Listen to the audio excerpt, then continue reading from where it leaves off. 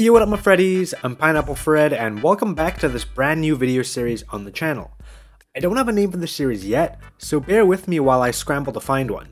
For those of you just tuning into the series for the first time, I'm planning on making more educational videos based on the game that we all know and love. In today's video, I'm going to be discussing 6 ways you can use Dragapult. Why Dragapult? Because I've been playing a lot of Generation 9 random battles recently, and this mon just keeps popping up in my teams. Obviously, this video will not contain all the ways you can use Dragapult, but these are simply 6 fun ways that popped into my head. If you can think of any cool Dragapult sets that aren't included in this video, feel free to comment them down below in the comment section. Before we kick off with the video, let's take a look at Dragapult's base stats. While it lacks in the defensive department, we can clearly see that it excels in speed and offense. Dragapult stats are a great example of the classic glass cannon, meaning that we ideally want to take out our opponent as fast as possible without sustaining any and all damage. Dragapult having excellent attack and special attack makes it a super versatile hard hitter. For our first set, we have the classic Dragon Dance set. Everybody knows how this works, but for those of you that don't, you first need to set up with at least one Dragon Dance. Obviously, if you can get them all going, then you've basically won the game. Then it should be game over from here, right? This Dragapult has a life orb to increase damage output and has the ability Clear Body. You could switch between Clear Body and Infiltrator, but I decided to run Clear Body here just in case there are webs. By the time we do get a Dragon Dance off, we should be strong enough to drop most mons and prevent them from setting up a substitute. If there is a substitute, Dragon Darts should be more than enough to take care of it, unless that Pokemon is a fairy type or anything that resists dragons like Steel. As for the other moves, you could choose any hard-hitting physical move, but I chose Phantom Force for that stab, and Steel Wing to take care of those pesky fairy types. I know Phantom Force isn't ideal with a 2-turn setup, but it's an interesting move that can break through Protect, and I like to use it whenever I have the chance. As for the nature, I decided to run an Adamant nature because Dragapult naturally outspeeds most mons already. Next up, we have the Choice Specs set. As mentioned earlier in the video, Dragapult has an incredible speed stat, so it's a natural next step to buff its offensive stats. With this set, I decided to give it U-turn for pivoting and to avoid specially defensive walls like Blissey's and Chansey's.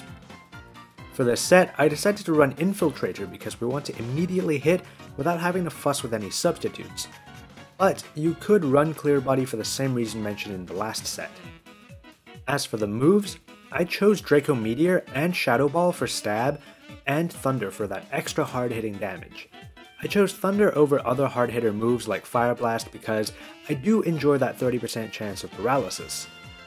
Lastly, I decided to run a Timid nature since we're already greatly boosting the special attack with the choice specs.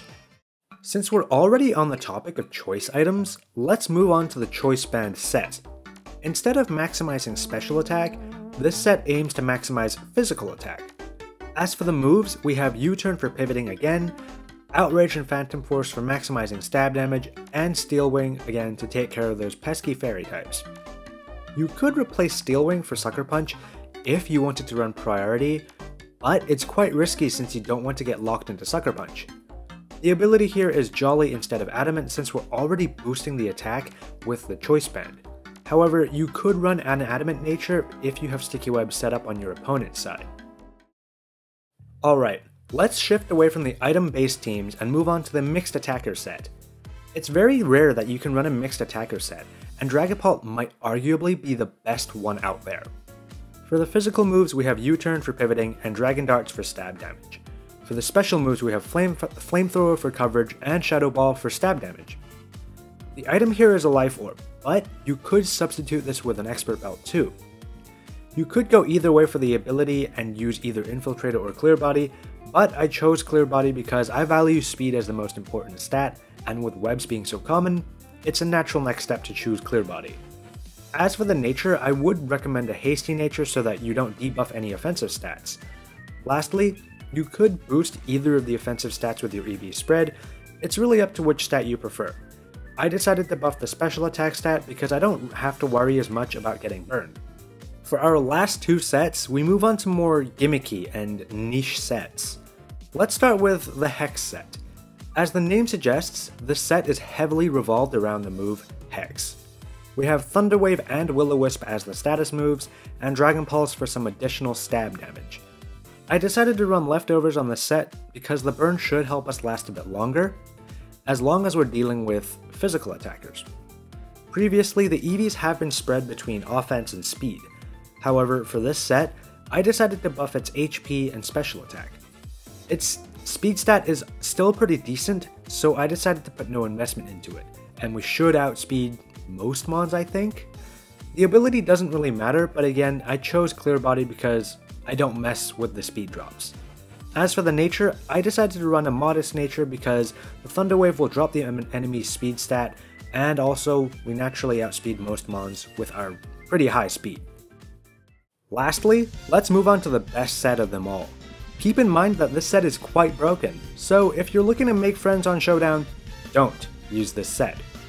Previously, we've been running either Clear Body or Infiltrator as the ability, but Dragapult has a secret hidden ability called Cursed Body. For our moves we have Disabled, Substitute, Confuse Ray, and Dragon Darts. The whole point of this set is to annoy the hell out of your opponent. I know Cursed Body doesn't always trigger, and that's why Disable is here, but when it does, it will be absolutely hilarious.